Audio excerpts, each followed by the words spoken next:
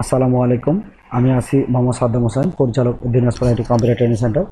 আমরা দেখছিলাম বাংলাদেশ কারিগরি শিক্ষা বোর্ড আয়োজিত 3 মাস 6 মাস মেয়াদী কম্পিউটার অফিস অ্যাপ্লিকেশন পর্বের ধারাবাহিক সাজেশন। আমরা এই পর্বে দেখব আমাদের এক্সেল প্রোগ্রামের বাকি অংশটুকু। চলুন শুরু করা যাক। আজকের প্রথম প্রশ্ন, G3 হতে K3 পর্যন্ত সেল যোগ করার ফাংশন। আসলে আমরা যখন একটা নির্ধারিত স্থান থেকে একটা নির্ধারিত স্থানগুলো যোগ করি, সেক্ষেত্রে আমরা একটু দেখে নেব। আমার G3 থেকে K3 পর্যন্ত আমি আমার এক্সেল ডকুমেন্টটি চালু করছি। আমার এখানে দেখাচ্ছে এই হচ্ছে আমার জি কলাম, এই 3 নাম্বার র, অর্থাৎ এখানে আমার যদি কিছু লেখা থাকে, দেখা 1 নিচে 2 3 4 5। আচ্ছা, আমি সেক্ষেত্রে আমি আমার G3 থেকে K3 পর্যন্ত আমি কিছু ডাটা লিখে নিলাম। এক্ষেত্রে আমার খুব সহজ হয় যোগ করার জন্য। ইকুয়াল সাম, SUM, যোগের সূত্র, ফার্স্ট ব্র্যাকেট ওপেনিং, প্রথম কলাম আমি লিখতে পারি যোগ দ্বিতীয় কলাম, যোগ তৃতীয় কলাম, যোগ চতুর্থ কলাম, যোগ পঞ্চম কলাম। এভাবে আমি 5টি কলাম অর্থাৎ ইকুয়াল সাম লিখে ফার্স্ট ব্র্যাকেট ওপেনিং দিয়ে পরপর 5টি কলাম লিখে ফার্স্ট ব্র্যাকেট ক্লোজিং করে এন্টার করতে পারি। হতে পারে এটি একটি পদ্ধতি। অন্য পদ্ধতি হচ্ছে খুব যে সহজ যে পদ্ধতিটি, সাম ফার্স্ট ব্র্যাকেট ওপেনিং, যেহেতু এটা আমার একটা নির্দিষ্ট লাইনে, এই কারণে ব্যবহার করব ইস্টু। ইস্টু মানে হচ্ছে হতে থেকে, এত হতে এত থেকে। দেখেন আমার 5টি কিন্তু পরপর সিলেকশন হয়ে গেছে। আমি এ পর্যায়ে ক্লোজিং করলাম, অর্থাৎ আমার G3 থেকে K3 পর্যন্ত এর মাঝখানে সবগুলোই সিলেক্টেড। আমার যোগ হবে এই 5টা কলাম মিলে, দেখা যাচ্ছে আমার কলামগুলো যোগ হয়ে গেছে। এটার ক্ষেত্রে যদি আমি দেখি, দেখেন 5টি সিলেক্টেড কিন্তু 5টি আলাদা আলাদা কালারে সিলেক্টেড, কিন্তু সিলেক্টেড। যেহেতু 5টি সিলেক্টেড, এই কারণে আমার এখানেও হবে উত্তর আমি আনতে পারবো। অথবা আমি যদি সহজভাবে লিখি যে আমার একবারে এত হতে এত থেকে, অর্থাৎ আমি যদি স্ট্রু ব্যবহার করি তাহলে সেক্ষেত্রে আমার হতে থেকে ব্যবহার হবে, সেক্ষেত্রে আমি সঠিক অ্যান্সারটা পেয়ে যাব। তাহলে এখানে আমার প্রশ্নটা হচ্ছে G3 হতে K3 পর্যন্ত সেল যোগ করার ফাংশন। এখানে সঠিক উত্তর হচ্ছে ইকুয়াল সাম G3 ইস্টু K3। পরবর্তী প্রশ্ন আসছে A5 হতে A10 সেলের ডাটা যোগ করার ফাংশন। আমরা এই মাত্রই দেখলাম 25 নম্বর প্রশ্নের যে উত্তরটা, ঠিক এটাও তাই, অর্থাৎ ইকুয়াল সাম A5 ইস্টু A10, অর্থাৎ A5 থেকে A10 পর্যন্ত এই 5টি কলামের যোগফল। পরবর্তী প্রশ্ন, নিচের কোনটি ফিনান্সিয়াল ফাংশন? আমরা জানি ফিনান্সিয়াল বলতে, যেমন আমরা যদি পূর্ণরূপগুলো একটু পড়ে দেখি, যেমন DDB, ডাবল ডিক্লাইনিং ব্যালেন্স। তার মানে এখানে ডাবল ডিক্লাইনিং ব্যালেন্স, ব্যালেন্স বলতেই আমরা বুঝি টাকা পয়সার হিসাব কিতাব। তার মানে আমরা পরবর্তী প্রশ্নগুলো না পড়লেও চলবে, অর্থাৎ আমার DDBটাই হচ্ছে ফিনান্সিয়াল ফাংশন। পরবর্তী প্রশ্ন, ওয়ার্কশিটের র নির্দেশ করা হয়। আমরা জানি ওয়ার্কশিটে আমার দুটি বিষয় উল্লেখিত থাকে, একটি হলো কলাম, দেন এ থেকে শুরু করে আমি জানি বা আমরা জানি অফিস 2007, 2010, 2013, 2016, 2019 এবং আপডেট ভার্সনগুলোতে আমার কলামের সংখ্যা 16,384টি এবং র এর সংখ্যা 10,48,576টি। আমরা এখানে দেখতে পাচ্ছি আমার এই যে ABCDEFGH এইভাবে লেখা, অর্থাৎ আমার যেসব নিউমেরিক মানে অ্যালফাবেট কি লেখা, অ্যালফাবেট কিগুলোকে বলা হয় কলাম। আর আমার যেসব নিউমেরিক কি 1 2 3 4 5 এইভাবে আমার অ্যালফাবেট কিগুলো হচ্ছে আমার র। তাহলে আমি সেই ক্ষেত্রে আমার প্রশ্নটা আসছে ওয়ার্কশিটে র নির্দেশ করা হয় তাহলে নম্বর দিয়ে।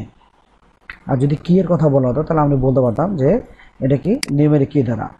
আচ্ছা, পরবর্তী প্রশ্ন, D11 হতে D20 সেলের ডাটা যোগ করার ফাংশন। আমরা 25 নম্বর প্রশ্নে দেখলাম, সেই এই প্রশ্নটি আমি আরেকবার একটু দেখাচ্ছি। আমরা D20 আমরা যদি এভাবে লিখি, যেমন দেখা যাচ্ছে আমি এখানে সেভ করতে চাই, তাহলে ইকুয়াল আমি লিখবো সাম SUM ফার্স্ট ব্র্যাকেট ওপেনিং, লিখে দিচ্ছি D20 অথবা D2 থেকে ইস্টু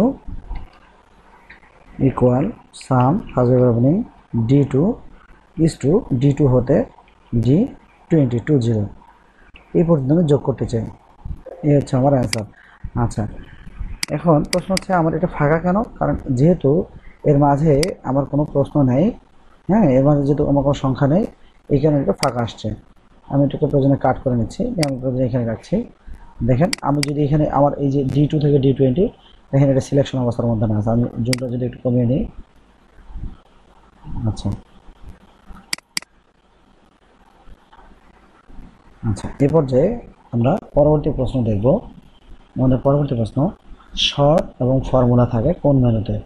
আচ্ছা, এই প্রশ্নটি অফিস 2003, অফিস এক্সপি, অফিস 2000 এবং উইন্ডোজ সরি এবং অফিসের যেসব অফিস 1997 অর্থাৎ অফিসের যে পুরনো ভার্সনগুলো ছিল, এই পুরনো ভার্সনে শর্ট এবং ফর্মুলা এই এই সংখ্যা দুটি বা এই আমার প্রোগ্রাম দুটি আসলে দুটি আলাদা আলাদা মেনুতে থাকতো, যে মেনুটার নাম ছিল টেবিল মেনু।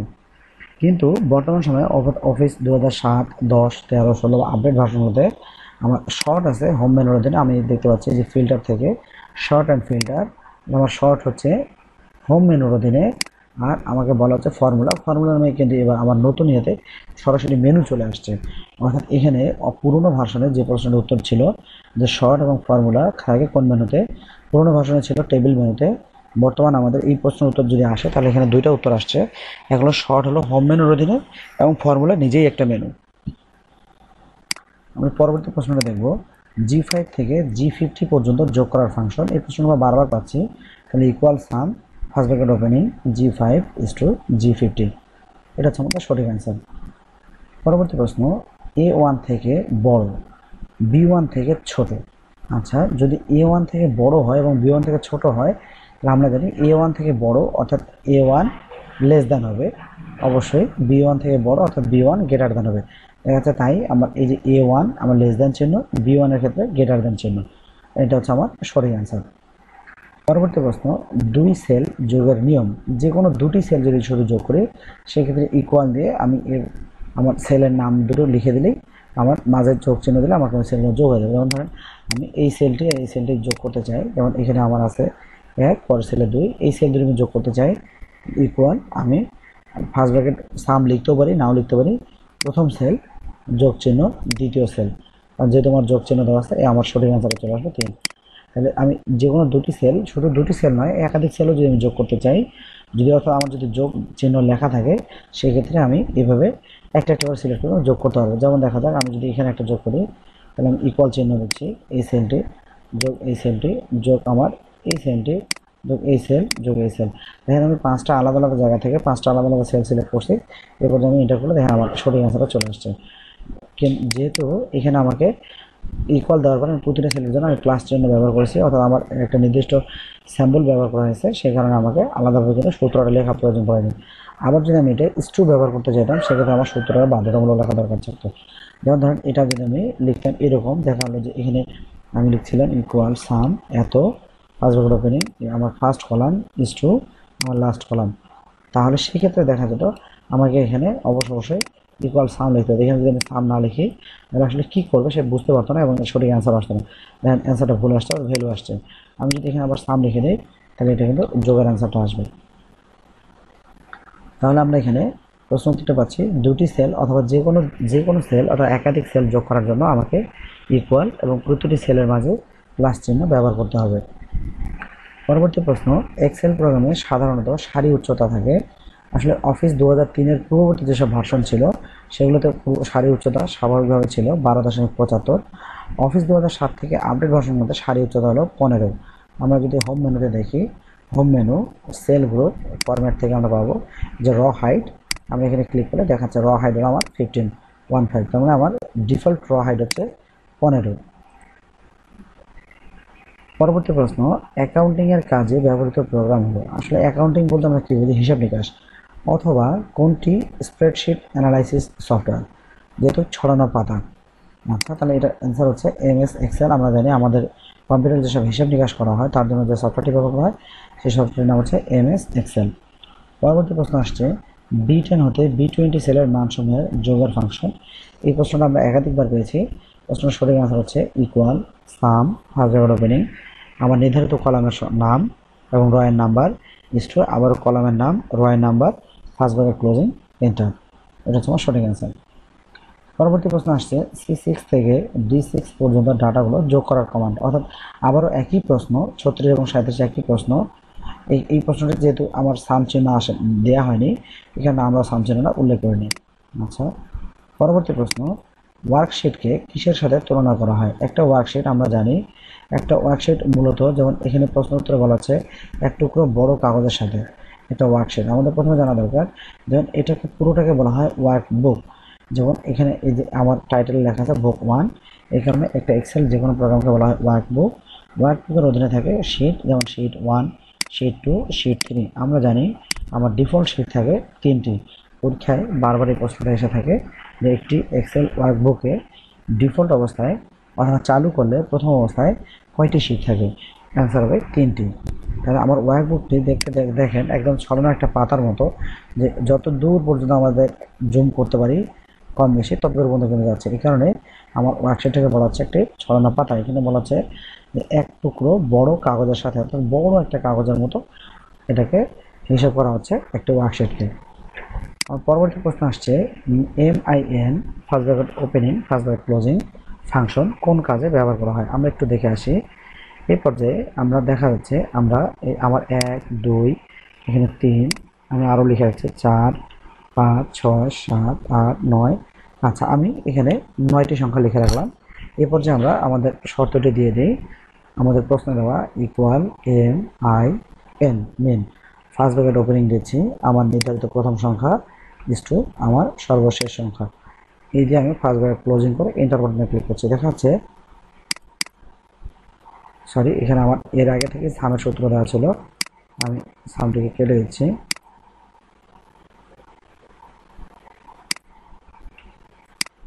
আচ্ছা, equal MIN first bracket opening আমার প্রথম সংখ্যা ইস টু আমার শেষ সংখ্যা। আচ্ছা, এক্ষেত্রে দেখা যাচ্ছে যে মিনিমাম এই সংখ্যাগুলোর মধ্যে মিনিমাম অর্থাৎ সব থেকে ছোট সংখ্যা হলো MIN, মিনিমাম সংখ্যা হচ্ছে 1, সব থেকে ছোট। আবার যদি আমি এই সংখ্যাটির একটু পাশাপাশি উত্তর দেখি, ম্যাক্স MAX অর্থাৎ ম্যাক্সিমাম এত first bracket opening first column is to আমার last column first bracket closing.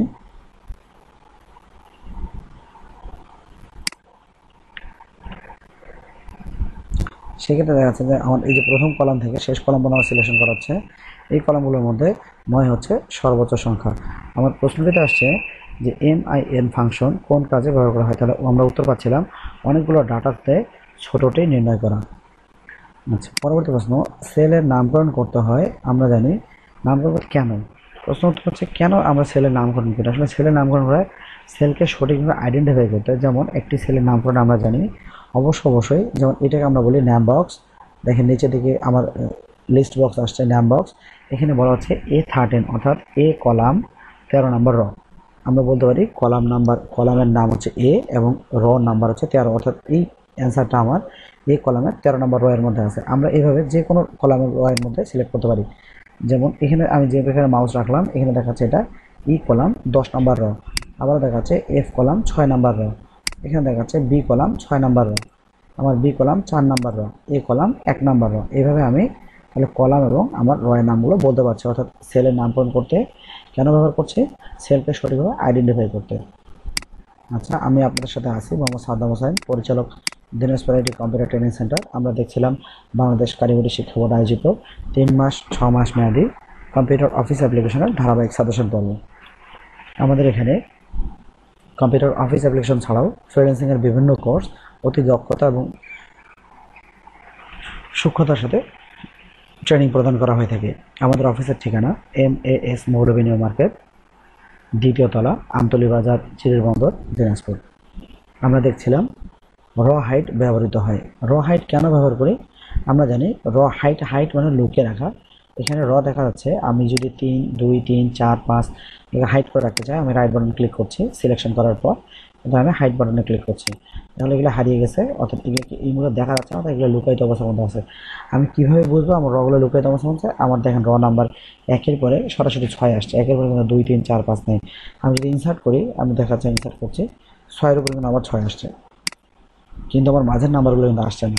1-এর পরে আমি ইনসার্ট করছি, 1-এর উপরে দেখেন 1-এর পরে 2 আসছে, আবার ইনসার্ট করছি, 2-এর পরে 3, কিন্তু তারপরে মাঝে দেখেন 3 থেকে 8 পর্যন্ত মাঝে কিন্তু সংখ্যাগুলো গ্যাপ রয়ে গেছে। তাহলে আমি রগুলোকে আবার বের করবো কীভাবে? 3 থেকে 8 সিলেকশন করবো, অর্থাৎ আমার পূর্বের সংখ্যা এবং আমার যেসব সংখ্যাগুলো হিডেন তাদের পূর্বের সংখ্যা এবং পরের সংখ্যা হিডেন অবস্থায় সিলেকশন করে মাউসের রাইট বাটন ক্লিক করে আমরা আনহাইড বাটনে ক্লিক করলে আমার কলামগুলো বের হয়ে আসবে। দেখেন আমার কলামগুলো কিন্তু বের হয়ে আসছে, একটু আগে আমি যে কলামগুলোকে হিডেন করেছিলাম। তাহলে আমার র হাইট ব্যবহৃত হয় কী করতে, রকে লুকিয়ে রাখতে। পরবর্তী প্রশ্ন, ইকুয়াল পিএমটি ফর্মুলার মাধ্যমে কী করা হয়? আসলে পিএমটি ফর্মুলার মাধ্যমে আমার মাসিক কিস্তির পরিমাণ বের করা হয়। এটা আমাকে মুখস্থ রাখতে হবে যে মাসিক কিস্তির পরিমাণ বের করার সূত্র হচ্ছে পিএমটি। পরবর্তী প্রশ্ন, ইকুয়াল নাও ফাংশন কি নির্দেশ করে? আমরা একটু দেখে নিই ইকুয়াল নাও ফাংশন কি করে। আমি দিচ্ছি ইকুয়াল NOW নাও, ইকুয়াল নাও ফাংশন। এটা দেখাচ্ছে আজকের তারিখ এবং আজকের সময়, বর্তমান সময়। প্রশ্ন উত্তরটা এখানে দেওয়া আছে আজকের তারিখ, এই প্রশ্ন উত্তরটাও সঠিক এবং আজকের তারিখ ও সময় এটাও সঠিক। প্রশ্ন আপনার যেটাই আসবে না কেন, তবে হ্যাঁ মোস্ট প্রবাবলি উত্তর হচ্ছে আজকের তারিখ ও সময়। আচ্ছা, আমরা দেখছিলাম বাংলাদেশ কারিগরি শিক্ষা বোর্ড আয়োজিত 3 মাস 6 মাস মেয়াদী কম্পিউটার অফিস অ্যাপ্লিকেশন কোর্সের ধারাবাহিক সাজেশন পর্ব। আমরা এই পর্বে দেখছিলাম এক্সেল প্রোগ্রাম থেকে বেশ কিছু প্রশ্ন। আমরা পরীক্ষার ব্যাপারে একটু জেনে নিই। আমাদের এই পরীক্ষাটি হয় 60 মার্কের লিখিত পরীক্ষা। টোটাল এর সার্টিফিকেট মার্কস হচ্ছে 500। এই লিখিত 60 মার্কের মধ্যে আমাকে 4 ক্যাটাগরিতে কম্পিউটারের উত্তরটা করতে হয়। যেমন শূন্য স্থান পূরণ, এটা থাকে 10 থেকে 12টি। আমার এক কথায় প্রকাশ থাকে 10 থেকে 12টি। আমার টিক চিহ্ন থাকে 10 থেকে 12টি এবং আমাকে সত্য মিথ্যা নির্ধারণ করতে হয় 10 থেকে 12টি। এই হলো 50 মার্ক। বাকি 10 মার্ক আমাকে ইংরেজি অংশ থেকে উত্তর করতে হয়। এছাড়াও পরীক্ষায় আমাকে সেন্টার পরীক্ষায় অর্থাৎ আমার চূড়ান্ত পরীক্ষায় আমার উপর 200 মার্কের আমার প্র্যাকটিক্যাল এবং ভাইভা হয়ে থাকে এবং আমরা যে ইনস্টিটিউট থেকে ট্রেনিং করে থাকি সেই ইনস্টিটিউটে আমাদের 240 মার্কের আমাদের ট্রেনিং পিরিয়ড এবং ট্রেনিং পরবর্তী আমাদের যে উপস্থিতি মার্কস সেই মার্কসগুলো প্রদান করা হয়ে থাকে। এই মোট 500 মার্কের পরীক্ষা হয়ে থাকে। আচ্ছা, আমরা দেখছিলাম আমাদের ধারাবাহিক পর্ব। আমরা পরবর্তী প্রশ্ন চলে যাই। এবার আসছে এক্সেল প্রোগ্রামের সংক্ষেপে উত্তর দাও। প্রথম প্রশ্ন, রিলেটিভ ও অ্যাবসোলুট সেল অ্যাড্রেসের মধ্যে পার্থক্য লিখো। আচ্ছা, আমরা জানি রিলেটিভ অ্যাড্রেস আসলে এটা হলো ফর্মুলার অবস্থান সাপেক্ষে রিলেটিভ অ্যাড্রেস নির্ধারিত করে। যেমন ফর্মুলার অবস্থানটা কোথায়, যেমন দেখা যাচ্ছে আমরা যদি এখানে মনে করি এখানে ফর্মুলার অবস্থানটা কোথায়, এটা হলো C3, এটাকে বলছে রিলেটিভ অ্যাড্রেস, অর্থাৎ এটা হলো ফর্মুলা। আবার দেখা যাচ্ছে আমি এখানে আমার এই যে ম্যাক্স অর্থাৎ ম্যাক্সিমাম, তার মানে এটা হচ্ছে কোথায় A16, এটাকে বলা হচ্ছে রিলেটিভ অ্যাড্রেস, অর্থাৎ আমার ফর্মুলার অবস্থান সাপেক্ষে ফর্মুলাটা কোথায় থাকবে তার অবস্থান সাপেক্ষে এটা আসবে হলো আমার রিলেটিভ অ্যাড্রেস। আমার অ্যাবসোলুট অ্যাড্রেস যদি বলা হয় তাহলে বলা হচ্ছে যে প্রকৃত ঠিকানাকে নির্ধারণ করবো। অর্থাৎ এখানে দেখেন $A, আবারও আসছে $A, অর্থাৎ এ কলাম এ র, মানে প্রথম কলামটাই এটাকে বোঝানো হচ্ছে দুটি ডলার চিহ্ন দিয়ে। এখানে আবার যদি $এর পরে আমার যদি এখানে যদি আবার সংখ্যা দেওয়া থাকতো, অর্থাৎ দেখা গেলো 1 2 3 4, তাহলে সেক্ষেত্রে আমরা পড়তাম কি এত নাম্বার কলাম এত নাম্বার র। আচ্ছা, তাহলে আমার উত্তরটা হচ্ছে ফর্মুলার অবস্থান সাপেক্ষে রিলেটিভ অ্যাড্রেস নির্ধারিত করে এবং অ্যাবসোলুট অ্যাড্রেস সেলের প্রকৃত ঠিকানাকে নির্ধারণ করে। পরবর্তী প্রশ্ন, ওয়ার্কশিট প্রোটেক্ট করা হয় কীভাবে? আসলে ওয়ার্কশিট প্রোটেক্ট বলতে বোঝানো হচ্ছে ওয়ার্কশিটে পাসওয়ার্ড দেওয়া হয় কীভাবে। আমরা নতুন প্রোগ্রামগুলোতে কীভাবে পাসওয়ার্ড দেবো একটু দেখে নেই। আমরা আমাদের এক্সেল প্রোগ্রাম থেকে আমরা চলে যাব ফাইল মেনু বা অফিস বাটন, সেখান থেকে প্রিপেয়ার মেনু, প্রিপেয়ার থেকে আমি চলে যাবো এনক্রিপ্ট ডকুমেন্ট। অর্থাৎ আমি এখানে দেখেন increase the security of the workbook by adding encryption, অর্থাৎ আপনি এখানে পাসওয়ার্ড দিতে পারেন। এই যে এনক্রিপ্ট ডকুমেন্ট, এখানে আমি এই যে পাসওয়ার্ড দিতে পারবো। এই প্রোগ্রামে আমাকে পাসওয়ার্ড দেওয়ার জন্য কী করতে হয়, প্রথমত আমি একটা পাসওয়ার্ড দিয়ে নিচ্ছি, দিয়ে এন্টার করছি, আবারও নতুন করে পাসওয়ার্ড দিচ্ছি, ওই সেম পাসওয়ার্ড আবারও দিচ্ছি, রিএন্টার দিয়ে এটা করছি। এই পর্যায়ে কী করতে হবে, আমাকে অবশ্যই এটাকে সেভ করতে হবে। আমি যদি শুধু পাসওয়ার্ড দিই সেভ না করি তাহলে সেক্ষেত্রে কিন্তু আমার ফাইলটা সংরক্ষণ হবে না, পাসওয়ার্ড আসবে না। আমি আমার ডেস্কটপে রেখে সেভ করছি, সেভ করলাম। আমি এই পর্যায়ে আমার এক্সেল প্রোগ্রামটাকে কেটে দিলাম, ওকে ডান। আমি আবার এই প্রোগ্রামটাকে যদি চালু করতে চাই, প্রোগ্রামটা চালু করতে আছে, দেখেন আমাকে এবার কিন্তু পাসওয়ার্ডটা চাচ্ছে, দেখা যাচ্ছে এটা হলো প্রোটেক্টেড, এক্সেল প্রোগ্রামটি প্রোটেক্টেড। আমি আবার আমার পাসওয়ার্ডটা দিচ্ছি, ওকে কী করে আমার ফাইলটা কিন্তু চলে আসলো। আমি এই পর্যায়ে আমার পাসওয়ার্ড থেকে আবার এটা পাসওয়ার্ড রিমুভ করবো কী করে, একই পদ্ধতি অফিস বাটন, সেখান থেকে আমার প্রিপেয়ার মেনু, সেখান থেকে আবার এনক্রিপ্ট ডকুমেন্ট। আমি এবার এই পর্যায়ে আমার পুরনো দেওয়া পাসওয়ার্ডটি ডিলিট করে দেবো, সিলেক্ট করে ডিলিট করে ওকে করলাম, আবারও সংরক্ষণ করবো, হ্যাঁ সেভ করবো। আমি এবার ক্লোজ করে আবারও দেখাচ্ছি, এই পর্যায়ে আমি ক্লোজ করে আবার পুরোনো ফাইলটা ওপেন করি, হ্যাঁ এই পর্যায়ে কিন্তু পাসওয়ার্ড থেকে আমার ফাইলটা ওপেন হচ্ছে। অর্থাৎ আমি প্রোটেক্ট করতে পারছি অফিস বাটন, প্রিপেয়ার, সেখান থেকে এনক্রিপ্ট ডকুমেন্ট এবং পাসওয়ার্ড রিএন্টার পাসওয়ার্ড দিয়ে আমি এটাকে সংরক্ষণ করবো। পরবর্তী প্রশ্ন আসছে, নাম্বার টাইপের টোটাল ফিল্ডে জিরো অপেক্ষা বড় অর্থাৎ জিরোটাকে আমি দেখাতে পারি জিরো হচ্ছে আমার লেস দেন, যেহেতু বলা হচ্ছে জিরো অপেক্ষা বড় অর্থাৎ জিরো লেস দেন এবং 100 অপেক্ষা ছোট অর্থাৎ 100 গ্রেটার দেন, তাহলে ভ্যালিডেশন করে ক্লিক করবো। দেখেন এখানে দেওয়া হচ্ছে অর্থাৎ তাহলে গ্রেটার দেন জিরো অর্থাৎ যেহেতু জিরো লেস দেন আমরা দেখতে পাচ্ছি, হ্যাঁ জিরোর উল্টো পাশে এটা বড়, তার মানে সামনের দিকে এখানে বড় সংখ্যা লেখা যাবে এবং 100 নিচে দিকে ছোট অর্থাৎ 100টা নিজেই বড় অবস্থানের মধ্যে আছে। আচ্ছা, পরবর্তী প্রশ্ন, এমএস এক্সেলের সাহায্যে পাই চার্ট নির্ণয়ের পদ্ধতি লেখো। আচ্ছা, এমএস এক্সেল আমরা পাই চার্ট কিভাবে নির্ণয় করি? আচ্ছা, আমরা পাই চার্ট নির্ণয় করবো এমএস এক্সেলে। আমরা চলে যাবো ইনসার্ট মেনুতে, ইনসার্ট মেনু থেকে এই আমার পাই চার্ট, আমার চার্ট গ্রুপে পাই, এখান থেকে আমি পাই চার্ট নির্ণয় করতে পারি। পাই চার্ট আমি সিলেক্ট করার সাথে সাথে আমার একটা পাই চার্ট চলে আসলো, সেখান থেকে আমি আমার নির্ধারিত ডিজাইন নিতে পারবো, সেখান থেকে নির্ধারিত ডাটা দিতে পারবো, এখান থেকে আমি লেআউট চেঞ্জ করতে পারবো। অর্থাৎ আমি আমার নির্ধারিত পাই চার্ট গ্রুপে, অর্থাৎ আমি দেখেন আমার এগুলোতে আমি নির্ধারিত সিরিজ আমি যদি সিলেক্ট করেন তাহলে আমার পাই চার্টটা পেয়ে যেতাম। তাহলে আমি পাই চার্ট করতে করছি, আমি আবার দেখাচ্ছি ইনসার্ট মেনু থেকে চার্ট গ্রুপ থেকে পাই, অর্থাৎ এখান থেকে আমি যে কোনো পাই চার্ট সিলেক্ট করতে পারি। আচ্ছা, আমার পরবর্তী প্রশ্ন, এমএস এক্সেলে ইফ ফাংশনের মাধ্যমে একটি উদাহরণ দাও। আসলে ইফ ফাংশনের তো উদাহরণ অনেক, আমরা এখানে আমাদের বইয়ের যে উদাহরণটি দেওয়া আছে উদাহরণটা অনেক বড়। আমরা যদি যে কোনো প্রশ্ন উত্তর দিতে চাই, যেমন আমরা যদি বলি এরকম যে একটা প্রশ্ন উত্তর, আমি ছোট্ট একটা ইফ ফাংশন দেখাচ্ছি আপনাদের। দেখা যাচ্ছে যে আমরা এখানে বলছি যে কোনো একটি পরীক্ষায় আমার দেখা গেল যে মার্কস আছে 100, আমি বলছি আমার শর্ত হচ্ছে এই 100-র মধ্যে আমার 40 মার্কস হচ্ছে, আমি বলছি যে এটা পাস মার্ক। যেমন আমাদের বিশেষ করে আমাদের যে একাডেমিক পরীক্ষাগুলো হয়ে থাকে আমাদের, তার মধ্যে 4 সাবজেক্ট, আমরা জানি 4 সাবজেক্টে শুধু পাস মার্ক বাদ দেওয়া হয়। পাস মার্ক বাদ দেওয়ার পর বা 40 মার্কস বাদ দিয়ে উপরের যে বাড়তি অংশটুকু থাকে সেই মার্কসটা আমাদের অন্যান্য খাতার মার্কসের সাথে কিন্তু অ্যাড করা হয়, কিন্তু আমার ওই মার্কটা কিন্তু কাউন্ট করা হয় না। এটা আসলে কীভাবে করা হয়? এটা নিয়ম হচ্ছে ইকুয়াল ইফ, যদি আমরা বলছি যদি কি বলছে, যদি এই হচ্ছে আমার ওই সাবজেক্টের মার্কস বলছে গ্রেটার দেন, বেশি হয় কত 40-এর, আমার আমি বলছি শর্ত হচ্ছে আমার ইফ যদি আমার সাবজেক্টের মার্ক গ্রেটার দেন বেশি হয় কার এই আমার 40 মার্কস, অর্থাৎ এই কলামটা দিলে আমি বলছি কমা, তাহলে কী করতে হবে আমার মোট মার্ক এই মার্কস থেকে মাইনাস হচ্ছে আমার পরবর্তী মার্কসটা, অর্থাৎ আমি যে মার্কসটি আমার বাদ যাবে। এরপরে আমি আবারও লিখছি কমা দিয়ে 0। আচ্ছা, আমি 0টা কেন লিখছি একটু পরে বলছি, দিয়ে আমি আবার অ্যান্সারটা নিয়ে নিচ্ছি। আমার প্রশ্ন আমি আবার বলছি, আমার যুক্তিটা হচ্ছে ইফ যদি মোট মার্ক গ্রেটার দেন B1, অর্থাৎ গ্রেটার দেন আমার যে মার্কটি পাস মার্ক বাদ যাবে সেই মার্কটি, বলছি যে আমার মোট মার্ক যদি পাস মার্ক থেকে বেশি হয় কমা দিয়ে আমি বলছি কি মোট মার্ক থেকে আমার পাস মার্কটা মাইনাস করে দেওয়া হবে। আচ্ছা, ওকে ডান। আমি এই পর্যায়ে দেখছি আমার এখানে মার্কস আছে 60 মার্ক, অর্থাৎ আমি যদি 100 মার্কের পরীক্ষা দিয়ে থাকি আর আমার যদি আমার নিজের মার্কস যদি 100 হয়, যার মধ্যে 40 মার্ক বাদ দিলে আমি 60 মার্কস পাবো। আবার একইভাবে যদি এটা এরকম হয়, আমরা জানি যে আমার যেহেতু এই মার্কসটা আমার 40, এখন এক্ষেত্রে আমি যে 0 দিয়ে রাখছিলাম, আমি যদি এখানে মার্কস পাই 80, তো দেখেন আমি কিন্তু এখানে মার্ক পাবো 40। এখানে যদি আমি মার্ক পাই দেখাচ্ছে 40, এখানে আমার অ্যাড হচ্ছে 0।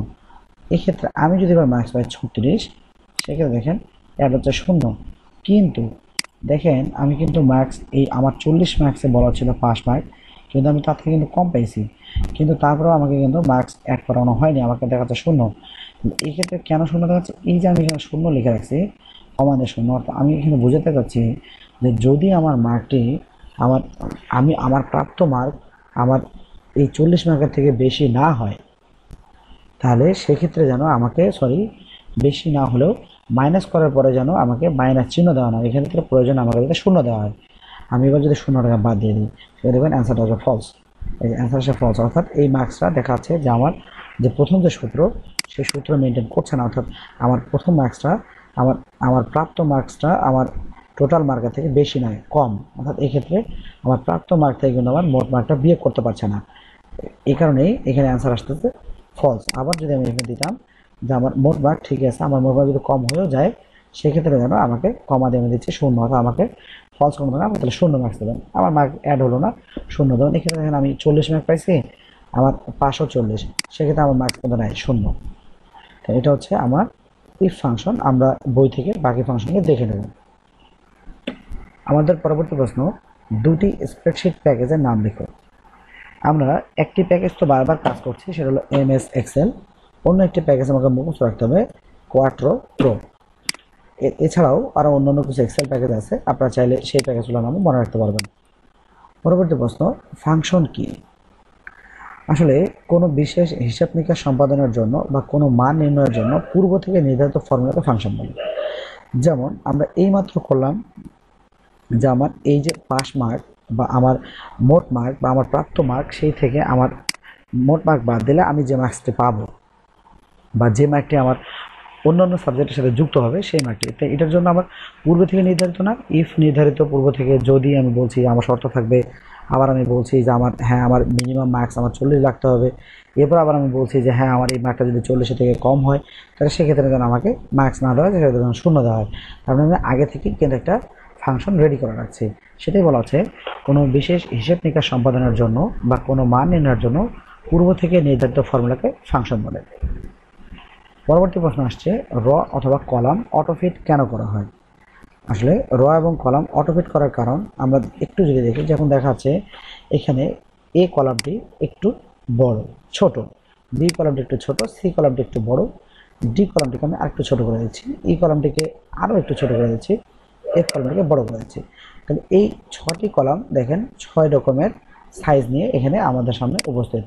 আমরা যদি এক্ষেত্রে হোম মেনু থেকে সিলেকশন অবস্থায় আমার ফরম্যাট থেকে অটোফিট কলাম করি, যেমন আমার column wait, autofit column wait, দেখবেন সব কলাম সমান হয়ে যাবে।